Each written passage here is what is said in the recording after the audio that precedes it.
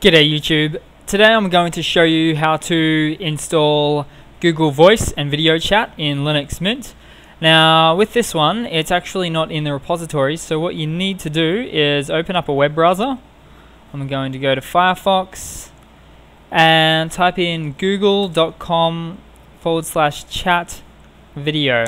So there you go, google.com/chat/video.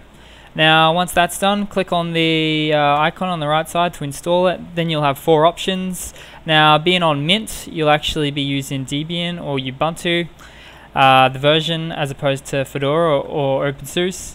And with that, you will actually be choosing the 32-bit or the 64-bit. Now I know my Linux Mint is 32-bit, so that's the safe bet. If you don't know what yours is, just go 32. But if it's 64, go 64.